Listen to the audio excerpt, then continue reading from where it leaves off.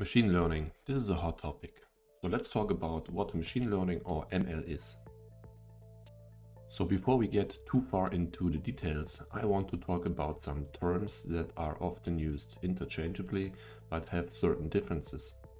The terms like artificial intelligence, machine learning, and even deep learning. So at the highest level, AI is defined as leveraging computers or machines to mimic the problem-solving and decision-making capabilities of the human mind. And machine learning is a subset within AI that's more focused on the use of various self-learning algorithms that derive knowledge from data in order to predict outcomes. Finally, deep learning is another subset of machine learning.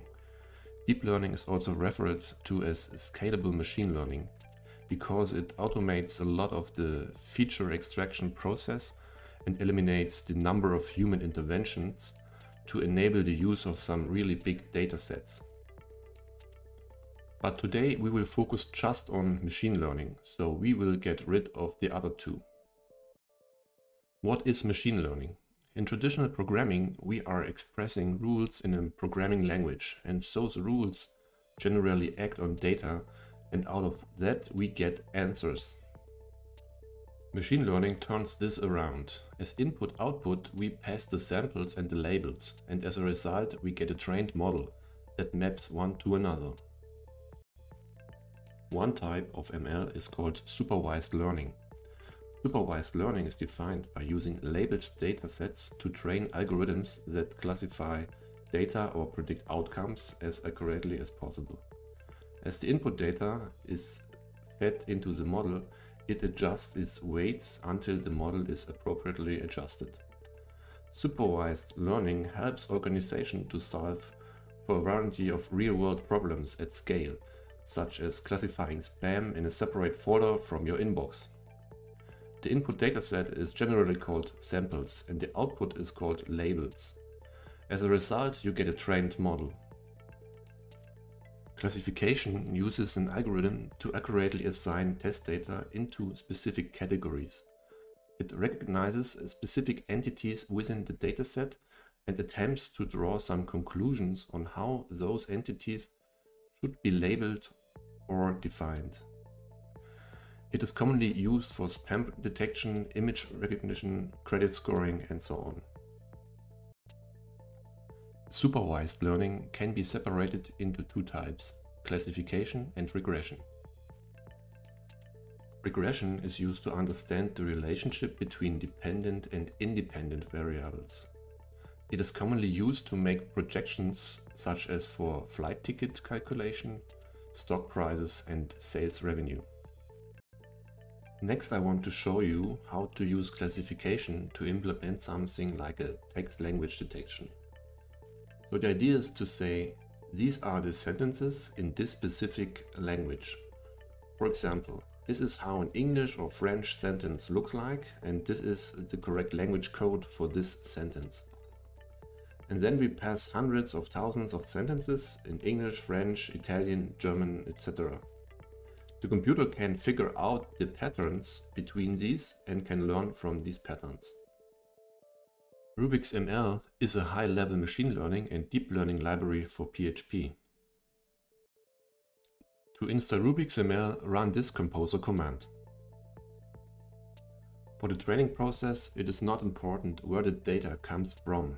You can use a file, a database, or an external API. The only important thing is that this data is mapped correctly into a proper array. For this example app, I use a CSV file with more than 50 samples to get a decent result. The first column contains a sentence and the second column the language name. The first step is to create an empty array for the samples and labels. Then read all lines from the CSV file and append it to that specific array. Since we are dealing with strings in this example, we need to convert them into a numeric representation. The pipeline is a meta-estimator that can transform an input dataset by applying a series of transformers. It's like a middleware. This is the list of transformers that will be applied to our given dataset. The Gaussian in B class is a version of naive Bayes classifier. It places a probability density function over the input features. The next step is to create a labeled object by passing the generated samples and labels array into the constructor. Then we call the train method of the pipeline object with the labeled dataset.